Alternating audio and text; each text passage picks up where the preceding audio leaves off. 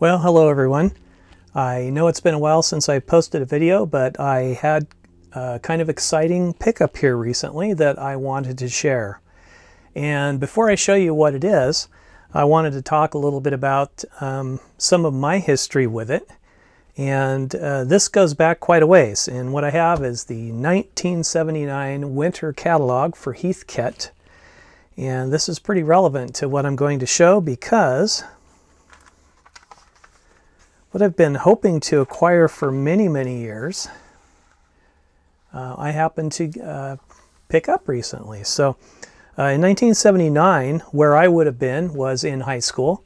And at that time, I was learning how to program on a PDP-8, which, if you don't know, is an old octal-based computer. And maybe I'll go ahead and drop in a photo here so you know what I'm talking about. But it was pretty much set up with a teletype and a paper tape reader, and they had a front panel with switches that you would flip to enter octal. And I know back then my thoughts of actually owning a computer myself were all tied into how expensive it was and realizing that I'd probably never be able to afford it. But it didn't stop me from looking in the Heathkit catalog at that time, and I always ordered the Heathkit catalog, made sure that I had the newest one and could read about all the cool kits that they had. And if you aren't familiar with Heathkit, a lot of the products they had could either be bought in kit form or fully assembled, some only in kit form, but they sold all kinds of electronics, TVs, stereos, ham radio gear, and then computers.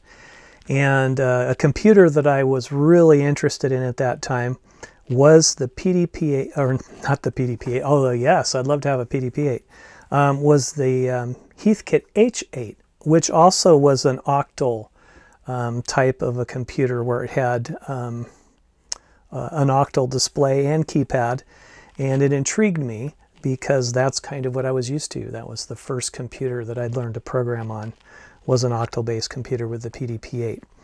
And back in 1979, of course, looking at the prices of these systems, not that they're cheap now, but as a high schooler back in the 1970s, even getting a very base starter unit for $379 was pretty much unobtainium.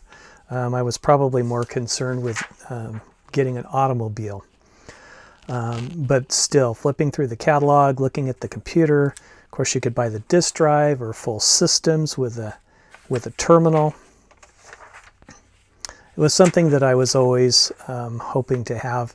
But of course, those times have come and gone, and many computers have been between here and there.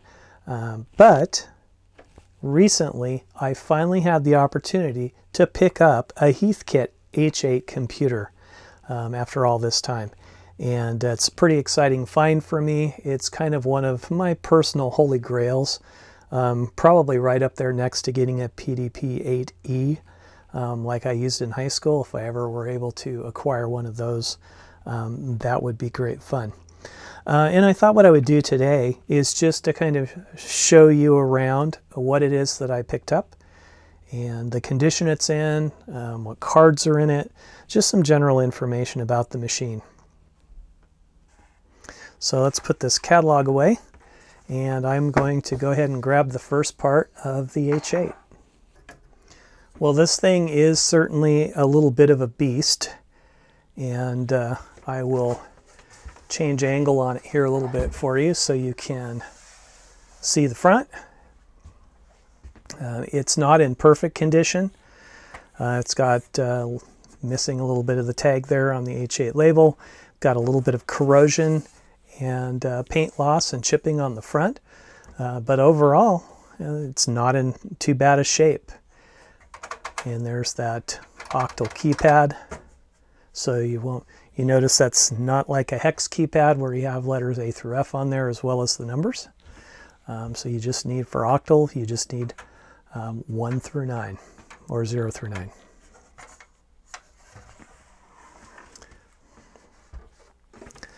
And then I'm going to spin it around here.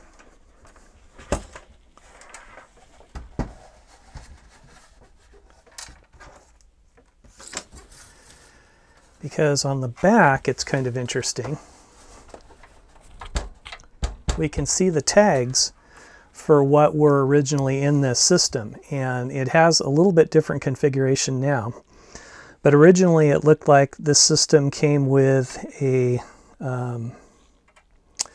H8 5 card and an H8 3 card. And then we also show here an H8 1. Then we have a tag up here for an H8 4. And also, let me slide it over here just a wee bit. This kit shows that it was at least at a Heathkit Electronics Center on 11/1 of 1978. And it has a service number as well as a model number. There are other tags like this inside the unit. So I don't know exactly what that means, if it was in for service or if this was a Heathkit assembled unit and had that in it, or had the tag posted on it for that. Some of you might know that better than I. But what I want to do is to flip this around, take the top off of it, and then look at what is actually in the unit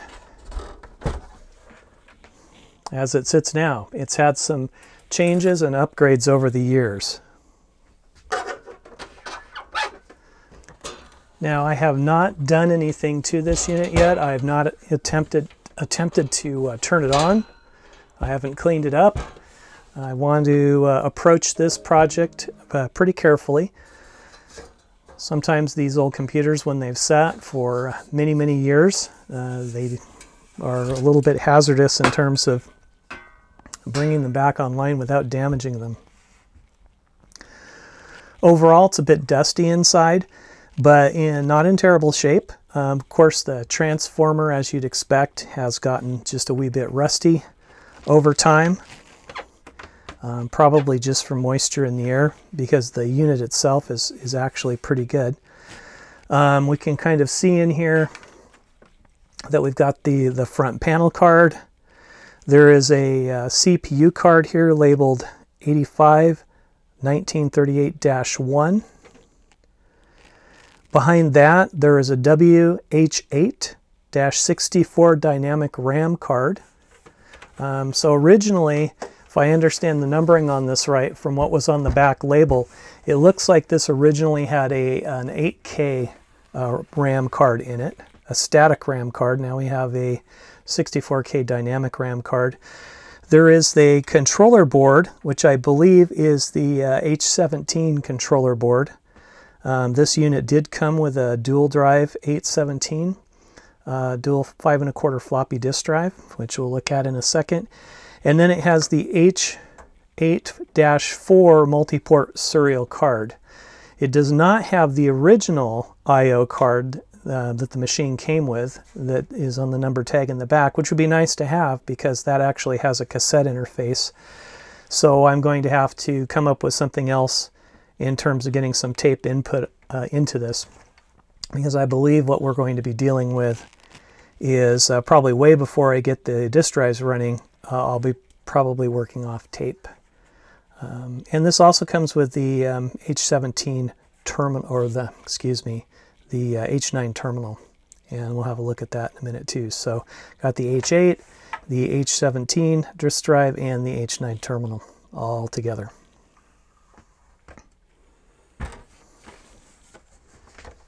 But a good place to start is that everything is here. It all appears to be complete. I don't see any obvious signs of damage or any real extensive corrosion on the boards other than what you'd expect, you know, kind of the traditional old kind of darkening, kind of the tarnishing of some of the pins. But we can clean that up on the ICs where that's a problem. It does not have the gold connectors on the backplane board, so that's something that will be a bit of an issue potentially, and I think that there will be a fair amount of work to do to this before I actually try bringing the power up. I'm actually going to go through the original H8 assembly manual and then all the manuals on the cards. So I'll pull the cards out completely. I'll kind of follow through those old Heathkit instructions to make sure that everything's assembled and wired correctly, especially with the power, the CPU, main power section back here. You never know with, well, and I'll have to do that not just with the CPU unit here, I'll have to do that with all the units. I'll start out by checking the power. But you never know how this can go. And I certainly don't want all the cards plugged in as I try to bring the power supply back to life. I probably am going to try bringing it up very slowly, plugging this into a Variac and just over many hours or even several days, just slowly bringing the power up, seeing if we can reform any capacitors that are in here and see how that goes, because there's just a big massive capacitor under this cover in the back. And it'd be nice to save that if possible. But if we have to do work on it, we have to do work on it. That's just fine. But this is kind of what we have with the base unit. And looking at this controller card, yeah, I guess this is the card for the H17. I know there was an H37 card, and this doesn't really identify itself one way or the other, this controller board. It just simply says controller board. But I suspect that this is probably the controller board for the H17, the original board. All right, so that's what we have here. I'm going to go ahead and clear this away, and then I'm going to pull up the next unit. I'll pull up the H9 terminal. We'll kind of take a look at that a little bit. All right, the next piece of hardware that was part of the H8 lot is this H9 video terminal. And overall, it appearance-wise looks pretty good. With something like this, I realize that there's probably no way to know what condition it's really in, rather than to kind of really go through it and approach it cautiously. I know that the tube looks good, the CRT, in terms of there's not any strange shadowing or fogging on here that would indicate that it's been necked or anything like that.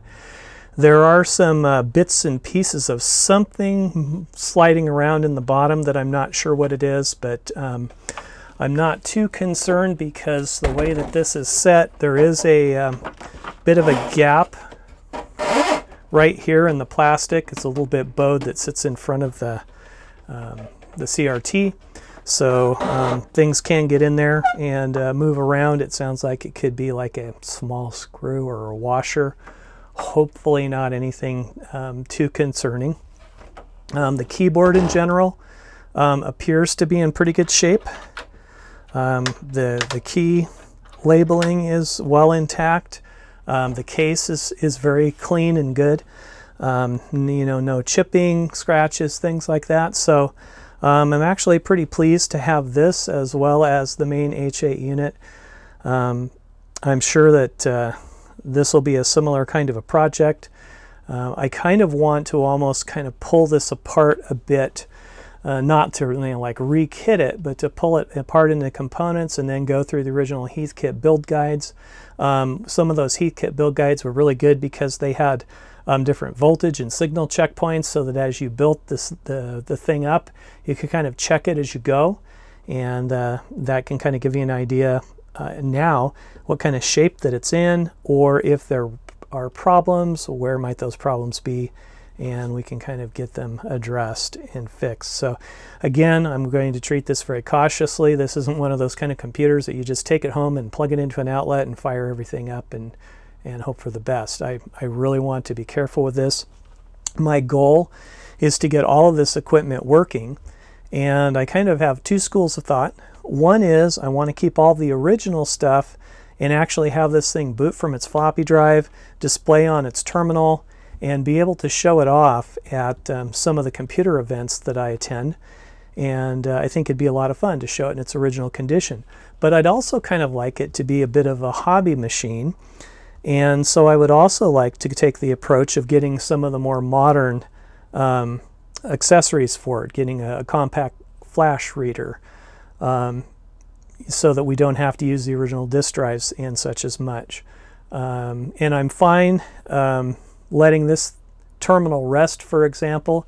Maybe just use this at shows, and then just use a traditional terminal emulation software on another computer to connect up to it. So I don't want to put high mileage on some of the more delicate components, but I do want to use it. I don't want to just have this out for computer shows. All right, let me go grab the last piece, which is the H17 drive. We'll take a look at that really quick and see what kind of condition it's in. I haven't really popped the top on that to see which drives are in it. So this is mostly kind of a first look. I got it home and haven't really done a lot here with it yet. All right, this is the last of the pieces of hardware that came with the lot.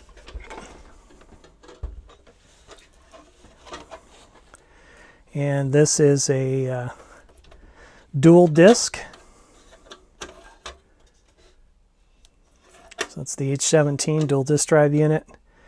And again, I haven't really looked much at this yet. This is going to be something that I know is a bit of a challenge to get working, because if I'm not mistaken, these use the old hard sector floppy disks, which are difficult to get a hold of, in short supply. And there we can see the drives. It looks like we've got a loose, or at least a screw out here on the where the power lead connects up. Looks like we've had some work done there. We've got a oh yeah, we have something broken here. It looks like it's been replaced with clip leads.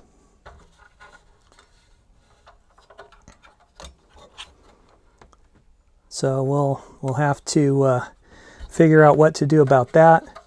And that is actually the fuse holder that is broken. So we'll need to repair the fuse holder, and it's interesting, it's all there. The component is complete. And it looks like, to use this, what somebody did was they clipped to one side of the fuse, and then they clipped that up here to the power switch. So that's kind of an interesting workaround. Yeah, glad we didn't try to plug that in. And these drives both say Wenco, and it's a model 82. So it's got a pair of Wenco Model 82 floppy drives, and I'm certain those are the ones that do take the hard sector disks. So yeah, that'll be fun to figure out when we get to that point. So this unit looks like it needs a little bit of work. It's had a brutalized fuse holder, and then I'm not sure what condition it's in beyond that. A little bit of refuse down in here, bits of paper shredding. So, but interestingly, it is pretty clean. You know, yeah, it's really a pretty clean unit inside. So I think that at least we have going for it.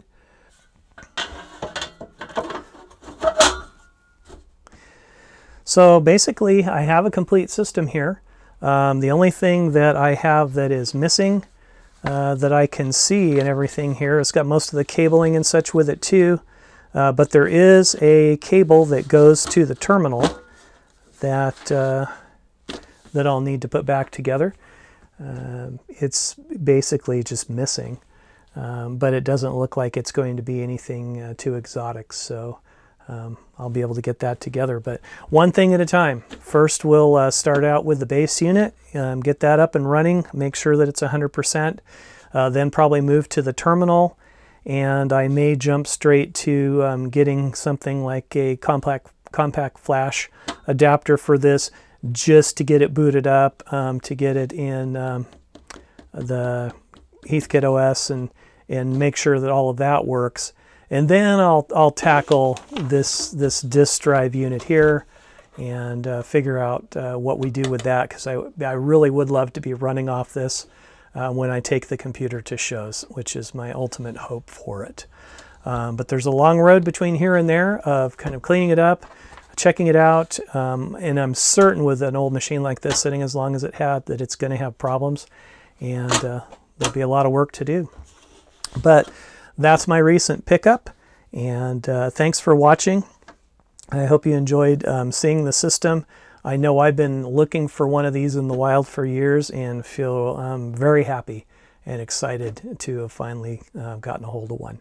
So, well, that's it for now. I do have some more interesting pickups that actually came from the same place. I picked this up at VCF West in Mountain View, and I will show you some of the other things that I got in future videos. And thanks again for watching.